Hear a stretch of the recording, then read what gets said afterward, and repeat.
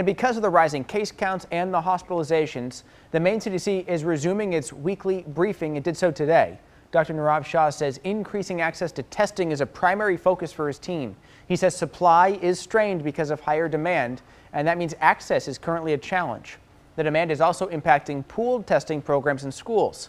The CDC says it's working to make sure schools get the supplies they need.